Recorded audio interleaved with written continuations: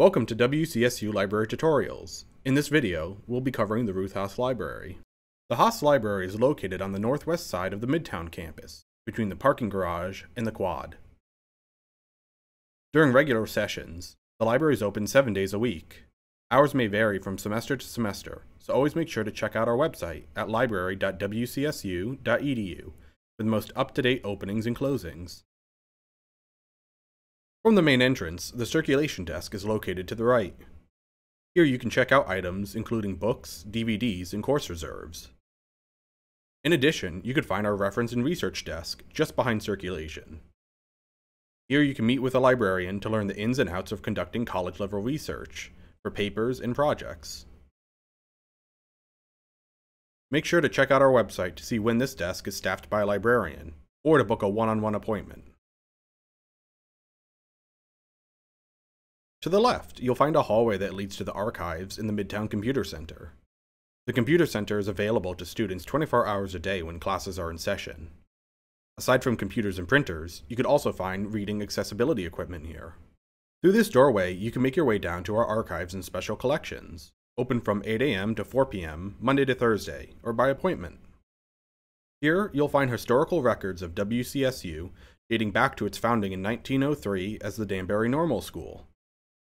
Collections include personal papers, local government and organizational records, visual materials, maps, journals, various media, art, and artifacts.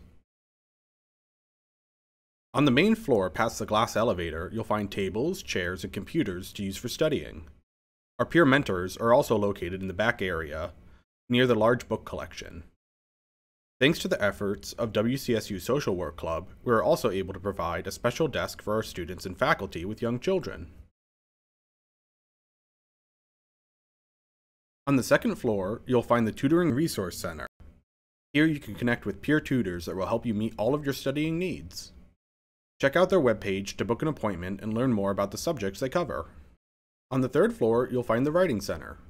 Here you can book consultations to help make informed decisions about your writing. Also located on the third floor are the periodicals and government documents, Classroom 312, and our collection of DVDs. The fourth floor marks the beginning of our physical book collection. Additionally, on the fourth floor you'll find accessibility services. They're here to coordinate and provide support services to over 400 undergraduate and graduate students with documented disabilities. They work with each student on a case-by-case basis to ensure that they develop their skills to be successful, independent learners. On the fifth floor, you'll find the remainder of our physical collection, including our collection of children's literature.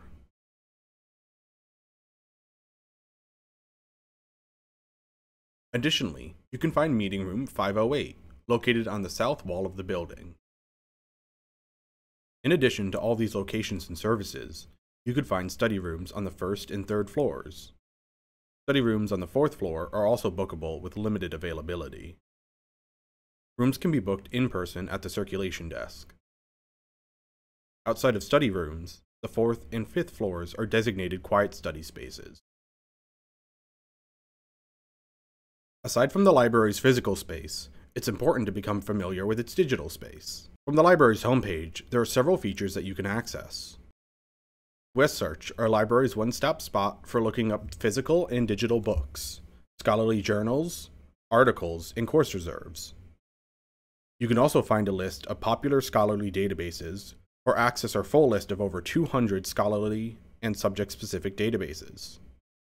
Our library and research guides are also available to students and faculty, each one tailored by librarians to a specific topic, information concept, or school of study.